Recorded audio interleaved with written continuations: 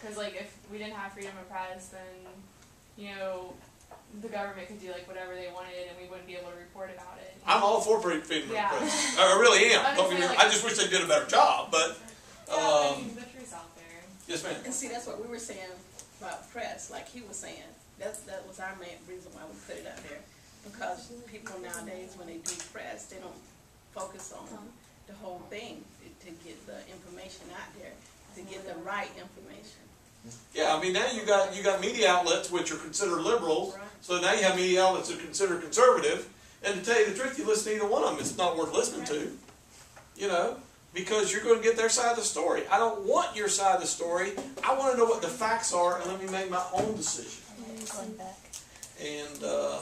And so that just, you know, the news is not somebody getting up there and just spouting off their side.